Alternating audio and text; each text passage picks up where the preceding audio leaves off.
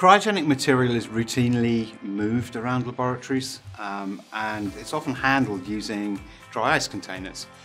People use dry ice containers because dry ice is cold. It's minus 80 degrees centigrade. And people think that that dry ice will protect their samples while they're moving them. One thing that people don't think about, I think, is that that material is 110 degrees warmer than the sample that they're putting in it. And if you combine that with the sublimation of the dry ice, you can often get a warming effect which is 2 to 3 times what you would experience by putting a tube on, just basically on a bench. A thermal equivalent would be to think about putting a hairdryer on top of an ice cube or dropping the same ice cube into boiling water.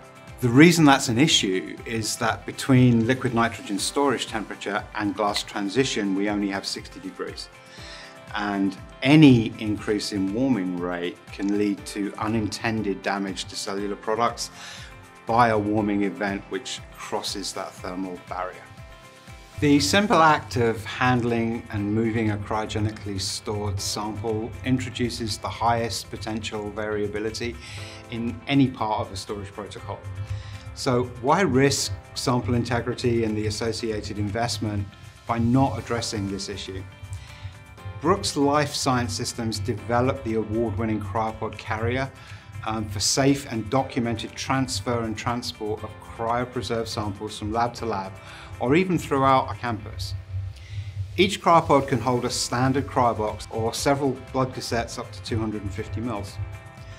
Cryopods are charged in under 10 minutes with the filling station and provide 4 hours of vapor phase storage below minus 150 centigrade.